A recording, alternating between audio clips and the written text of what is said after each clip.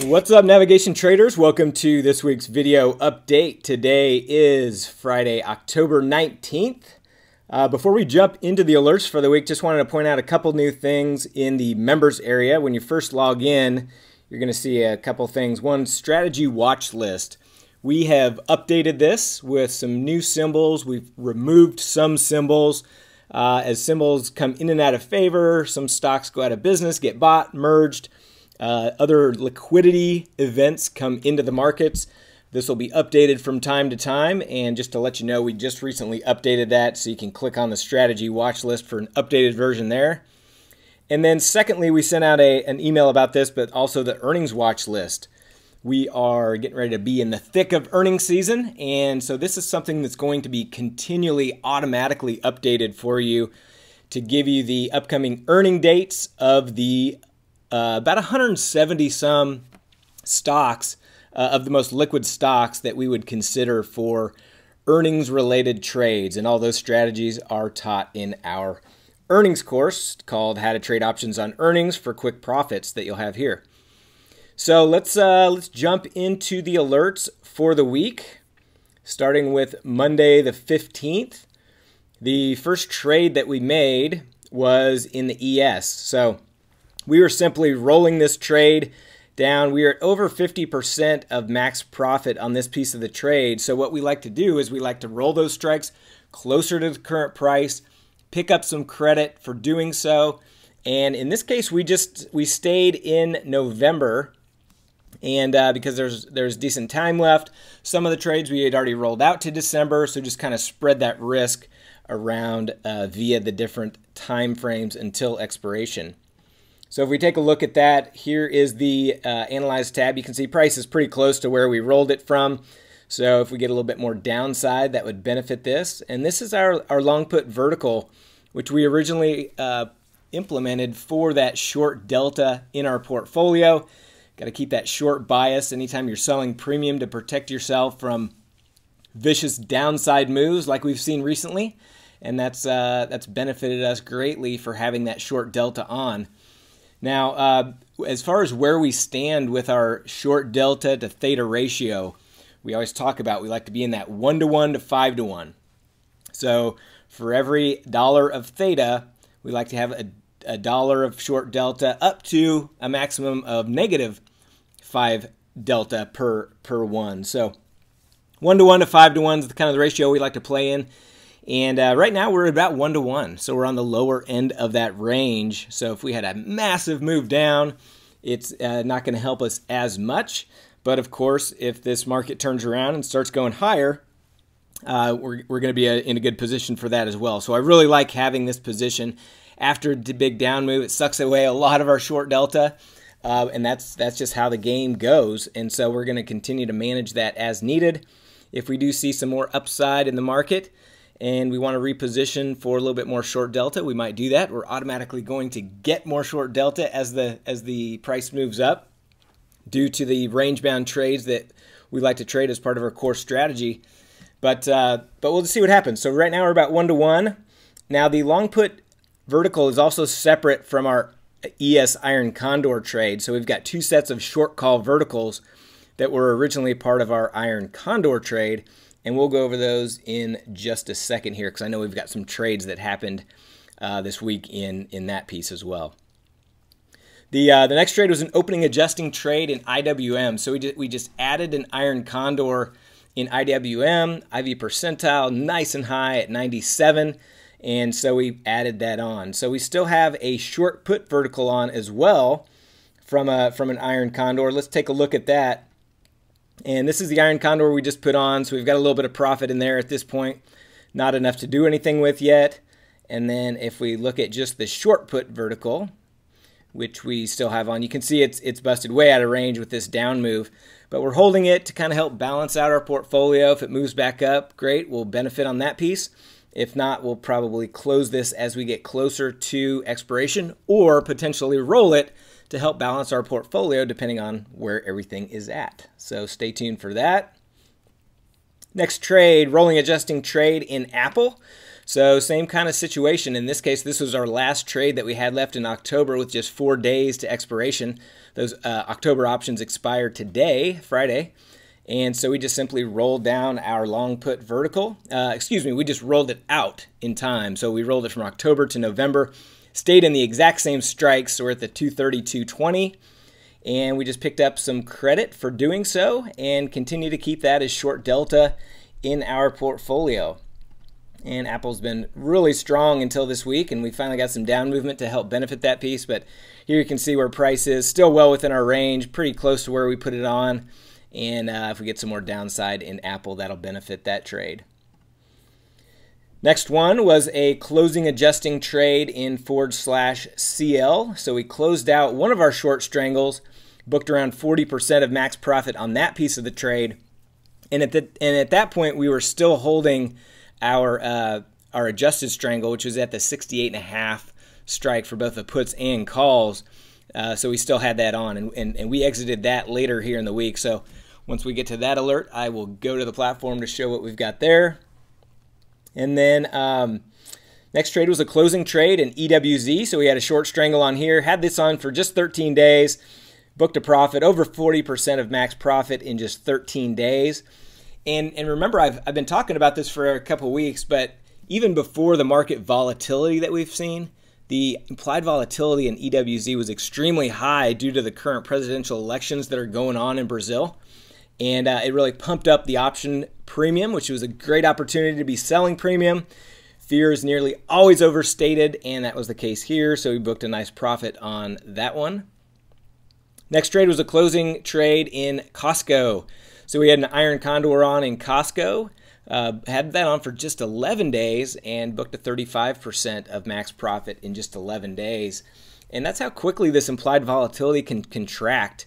This was actually a post-earnings iron condor that we did in Costco. So they had earnings, but implied volatility stayed really high. And so we jumped in there and sold some premium and benefited well. So good trade in Costco. Next trade was a closing trade in EWW. This was another kind of along the same lines, booked over 30% of max profit in just 6 days. And we put on a short strangle in EWW, and the implied volatility got super high, contracted, and booked a nice profit really quickly in EWW. Next trade was a closing trade, and so this is where we closed out of our short strangle in oil, in CL. So this is one that we've had on for a few months, and we just stayed mechanical. We sold some premium. It kind of moved to one end of our range. We might add a little piece to it, and we continue to roll and stay mechanical and do what was needed. And so this was the close of the overall trade that we've been in for a few months. So let me go to the closing trades. If you didn't see this, this was our biggest single winner that we've seen in our alerts portfolio ever since we started posting our alerts. So we booked over $3,400 just on this one trade. You can see we started this trade back at the end of May, so several months in the trade, but just continued to stay mechanical, and we were never really down on the trade. Implied volatility was just nice, so we kept kind of adding to it and taking it off, adding to it, taking it off, and as you can see, booked a really nice profit there. So great trade in oil, and I've talked about this before, but oil is one of my favorite vehicles just because you get so much credit for a fairly low buying capital requirement. So love trading oil. And so we were out of that at this point. And then the next trade was EWZ. So implied volatility staying nice and high. So we entered a new short strangle in EWZ. And so we've still got that on. If we take a look at EWZ here, you can see still pretty centered, well within our range, and we'll still continue to monitor that one as needed, but nothing to do at this point. And that's in November, which at this point now has 28 days to expiration. So remember, once we get under 21 days, we'll be looking to roll or do something or close that one out. So we'll see what happens. If we get a quick contraction in implied volatility, well, who knows, we may book this winner if things go like they have been. And if not, we'll just continue to manage it as needed. Next trade was a closing trade in XRT. So again, another quick winner. We were only in this one for 8 days, booked over right around 30% of max profit in just 8 days in XRT. XRT is the retail ETF. So if you take a look here, I don't know if I could type this in here, XRT. You can see implied volatility. We put it on when implied volatility spiked up to this area and then had a quick contraction and took that off for a nice winner. So we're out of XRT at this point. Next trade was an opening adjusting trade in EEM. So we already had an adjusted strangle in place. Price moved down and kind of to the very lower end of the range in our adjusted strangle, and so we hadn't adjusted that one again yet, but in this case we just added on another centered strangle. In this case we did it out in December with 64 days to expiration, which is just outside of our wheelhouse. We tend to stay within that 30 to 60 days, but in this case November only had 29 days, so less than 30, and December had 64, a little bit over 60. So we opted for the further dated options, giving us a little bit more time on this one. And so if we take a look at EEM, we've still got both of these pieces in place. Here is our November one, which is an adjusted strangle, currently basically a straddle at the 42 strike. And you can see prices hanging out down here in the lower range. If we look at just the calls, you can see, we've still got a tiny bit of profit left in those calls. So if price moves much lower at all, we're going to adjust that. But if it moves back up, we'll just continue to. We may book a profit if it moves up. So we'll just see what happens. I'm not ready to roll those calls down yet at this point.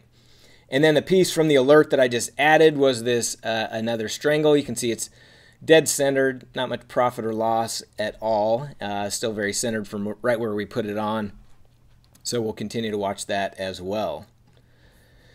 Next trade was an opening trade in /6B. So I noted here that 6B was just recently added to the Navigation Trading watch list, and this is the British pound futures. So we used options on that futures contract and sold some premium here. And I noted that the IV percentile is currently at 86, and we used the corresponding ETF, which is FXB. So if we take a look at FXB, that's remember the implied volatility indicator isn't very accurate on some of these futures contracts. So you've got to use the corresponding ETF to get an accurate reading. And in this case, it was nice and high. So we put on that short strangle in /6B, and you can see we've got a little bit of profit here, up about 87 bucks. But not enough to take off yet. We're looking for between 30 and 50% of that max profit before we close that one out. Next trade was a rolling adjusting trade in /ES. So this is one of our short call verticals. It was originally part of our iron condor trade. Kind of same situation as the long put vertical, where we're up over 50% of max profit. So that profit line started to really flatten out on us. So we wanted to roll those strikes closer, and in this case, we rolled this out from November to December, and then adjusted our strikes down to pick up a nice credit here. So if we take a look at ES again, we already looked at the long put vertical here. So let's reset these so I can check on the correct boxes, and then we'll take a look. So we'll uncheck that, and then we will take a look at this one here. And so you can see price has moved down some since then, so we're up several $100s on that piece. And then here is the other one. So very similar trades, both of them out in December, and this one is pretty close to where we put it on. So just again holding those for that short delta, that short bias in our portfolio, and we'll continue to manage those as needed. Next trade, and the last trade, was we got back into oil. So applied volatility stayed nice and high. IV percentile was at 62, and IV rank was at 70. And we're using USO, the corresponding ETF, to look at that. Now, usually the IV percentile, most of the time, is higher than the IV rank. So in this case, I noted what the IV rank was as well. Sometimes you get in periods where the IV rank, based on the calculation of that implied volatility indicator, they just have a little bit different calculation. That's why we use both, because we want to see if either one is over 50. That, to us, that represents good opportunity to enter trade. So let's take a look at USO, and you can see, it's at 66 on the percentile now, 73 on the rank, so great time to be selling premium. So we entered a new short strangle in oil, and you can see it's right where we put it on. Implied volatility has actually gone up a little bit since we put it on. So you can see we're slightly down on the trade, but dead centered in the middle of our range. So those are all the alerts. Let's take a look at some of the other positions. I mentioned these ones. Gold. Gold, we have this short strangle on here, and it seems like gold's been hanging out in the upper end of its range for quite a while now, but we're down on the trade, but still well within our range. No need to adjust yet. We are in the December options, which still have 39 days to expiration, so a lot could happen in the next 39 days. So if price continues higher, then we'll just roll our puts up, collect some more credit, and continue to manage that as needed. Obviously, if price moves down back into the center of our range, we'll have the opportunity to book a profit. And that would probably happen next week. If price moved down, we'd have a chance to book this one next week, but we'll see what happens. Natty Gas has been a little bit of a wild ride for us, but we've got two pieces to this trade on. One is this adjusted strangle, where you can see prices hanging out up here, so could use a little bit of downside movement to benefit that piece. And then we've got this other unadjusted strangle, where price is pretty centered here and just waiting for some implied volatility contraction to benefit that. If we take a look at the implied volatility, we'll use UNG, which is the corresponding ETF. You can see this implied volatility has just been grinding higher, and it's higher than when we put it on, so we haven't gotten a lot of that theta decay for just being in the trade for the period of time we have, but eventually this will contract, and assuming price stays in a decent range for us, hopefully we get out of this one nicely. Next trade, wheat. We've been in this one for quite some time, continuing to manage. I was actually looking for a closing. We had a little over $300 at one point, according to looking at this. I tried to get filled. We weren't getting filled, and it's come down a little bit since then, but we'll continue to manage this. The other thing we will, if it moves a little bit lower, potentially we might add another centered iron condor around that to collect more credit and extend duration on that trade. Apple, I already mentioned that. We've got the long put vertical, so looking for some downside to benefit that. DIA, we've got two short call verticals, one in November, one in December. This is our November position, and so just looking for some more downside to benefit that piece. And then also the one that's out in December, where we've got a profit there as well, but could use a little bit more downside before we do anything on that.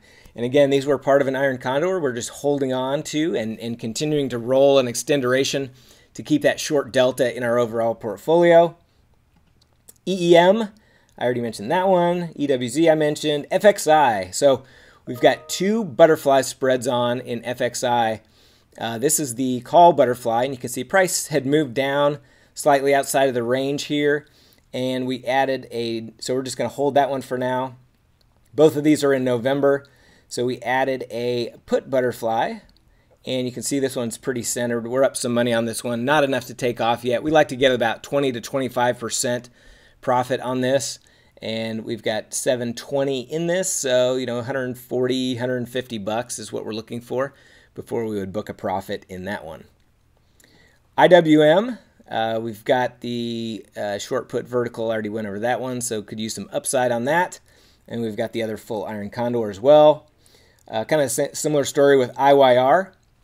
We've got this short put vertical because price had come down through our break even, and so we took off the untested side, and so we're just looking for a little bit of upside movement in IYR to benefit that piece. And then we've also got another full iron condor on here, where you can see we're pretty centered. We've got some profit in that, but not enough to take off yet. QQQ, we've got two sets of short call verticals, and just waiting for this one. In fact, is over 50% of max profit, but I just wanted to give it until next week instead of doing some more. We did a lot of rolling the last couple weeks, so just trying to spread that out. Still got plenty of profit in there if we do continue down, but we will look to potentially roll this out to December, roll these strikes closer to price, collect another credit, and continue to play that game and keep it for short delta. And then same thing with this one here. We don't have quite as much profit here, but just holding on to this for that short delta. And if it continues too much lower, we'll do the same thing with rolling and continuing to extend duration on that one. Restoration Hardware, one that we don't trade very often, but it's set up nicely for what we were trying to do. And this was simply, we got to a point where we were under that 1-to-1 short delta to theta ratio, and so we wanted to add some more short delta on. And in this case, RH, it came up and it had this big move down and then bounced up because they announced a stock buyback, and we're looking for the stock to roll back over. It went up a little bit higher after we put that on, but it's starting to look like it's rolling over now. So we'll continue to see what happens. But again, we just put that on as a potential option for some additional short delta.